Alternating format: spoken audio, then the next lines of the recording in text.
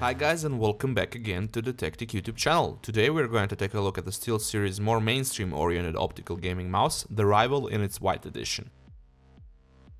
On the front you can see a nice big picture of the Rival, and beside the white one you can also get the black one. Beneath that front cover, which you can open, you can see the mouse itself through this transparent window, and next to it some overview of the main features and Rival's components. Going around the box, on the side you can see a brief overview of the specifications, while on the back we have some talk about Rival's performance and SteelSeries Engine 3 software, as well as a mention of the possibility to change color of the logo and scroll wheel to one of the 16.8 million different colors. Opening up the box, beside the user manuals and some SteelSeries stickers, you won't get anything extra from the bundle, except the mouse itself, of course.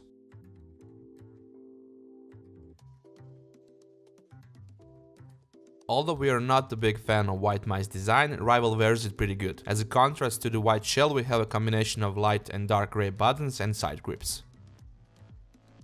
Speaking of buttons, we have the usual left and right click, middle scroll click, dedicated button for quick DPI change and two thumb buttons on the left side, making this mouse only for right-handers, and not only because of that, but because of the overall shape of the mouse. All of them offer great tactile feedback and long key travel while being just a bit on a mushy side. The scroll wheel has a short distance between each thick, and it's relatively easy to scroll with in a way that it doesn't offer that much resistance. The USB connection cable is non-braided, just rubberized, but it has a nice feel to it. The back side hides SteelSeries glowing logo, and below it you can see the Rival naming engraved in a piece of plastic. That plastic part can be pulled out and you can replace it with another 3D printed part with your name or nickname, for example, for which SteelSeries offers project files and support. On the bottom side you will find the 6500 dpi Pixar 3310 optical sensor and 4 Teflon feet, and that's pretty much it. Size-wise, the Rival is comfortable and very pleasant to use, just the right fit for a medium to bigger sized hand users. As we took the Rival on an everyday use journey, our experience with it was mostly positive, both gaming and working wise, very responsive and precise, and all in all we didn't have anything major to complain about.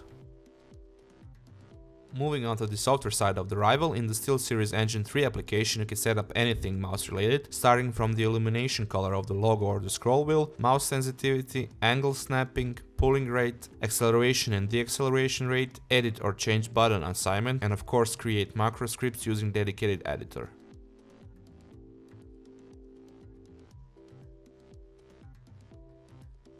Thank you once again guys for checking out our unboxing and review of the SteelSeries Rival gaming mouse. Feel free to give us a thumbs up if you like this video, leave a comment down below if you have any questions about the product, and of course, if you would like to see more content like this, you can subscribe to our Tactic YouTube channel, or you can check out our other videos from before.